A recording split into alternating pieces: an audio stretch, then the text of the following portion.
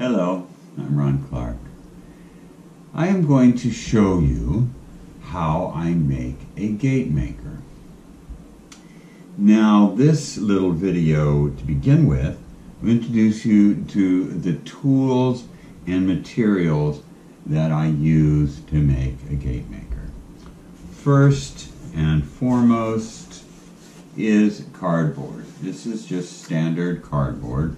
I buy my boxes at the U-Haul here in America, but you can get them in many places throughout the world. Moving boxes are generally good enough. This is just plain run-of-the-mill corrugated cardboard. It's about 4 millimeters thick. And I also use chipboard. It's about 1.5 millimeters thick. This is a good sturdy board that has density and width. Yeah. This then is a card. This is about 3/4 of a millimeter thick. I use this for facing, making a nice finish on things before paint. Okay, those are the basic materials. I also use a little bit of felt, in this case black felt. I have various colors of felt. This is for the feet on the bottom of the gate maker and for the little spacers between the lid and the body of the gate maker. I also, of course, use X-Acto knife and X-Acto blades, number 2 X-Acto blades, which I buy by the box of 100. You go through quite a few X-Acto blades. Then I have the little famous pokey tool. Getting these, these are fairly common in the United States. You can often find them in ceramics, ceramics kits for children will often have a little pokey tool. It needs to have a very fine point and be sturdy.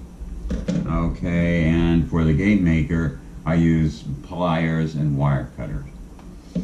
Okay, and rulers. These are your best friends.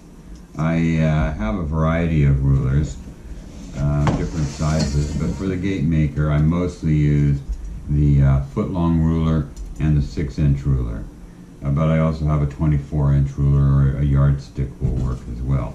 I prefer metal rulers because I'm going to be cutting along. These are going to be my guides for cutting straight lines, and you don't want a ruler that's going to, you're going to cut into.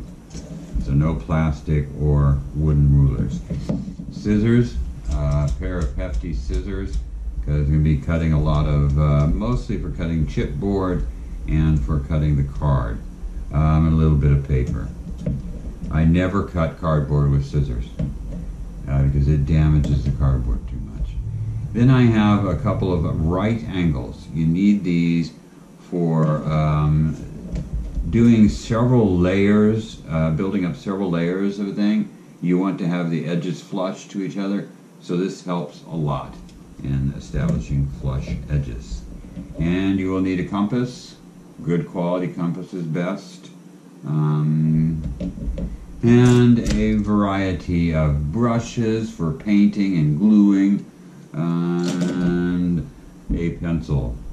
You might go through several pencils. Pencil and a good pencil sharpener. Okay, then a jar for glue.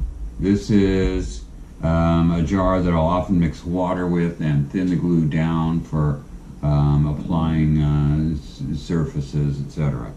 And of course, Elmer's glue all. I buy the stuff by the gallon.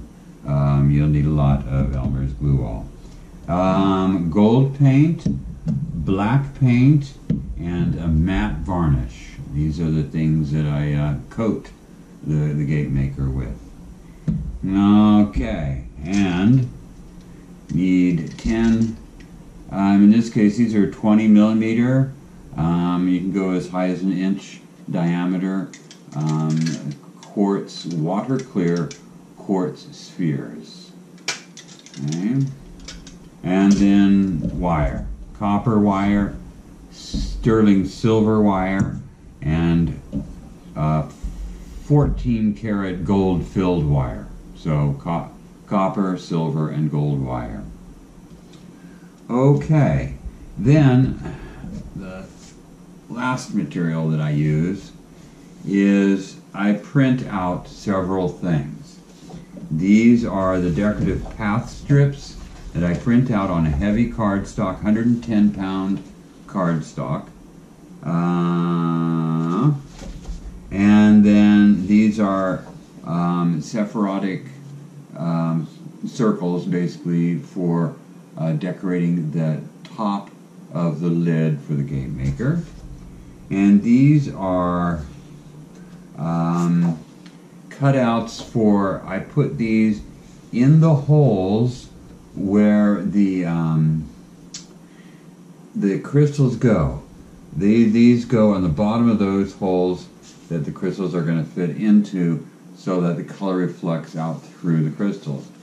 These are the discs, the decorative discs that go on the face of the gate maker, part of the decorative design that go along with the path strips. And this is the most important of all in making the gate maker. It's my template, which has all my measurements and all the places I have to make little holes on the face, and the measurements for cutting the sides for the box, etc. I will put all of these files in PDF format on the YouTube page. There'll be a link to these files. Okay? So, what I do to begin is, well, I make sure I have crystals and wire and sufficient cardboard, etc., enough paint, enough glue, and then I print out this stuff first. That is the very first step in making a gate maker, is the printout. And I'll show you what I do with those in the next video.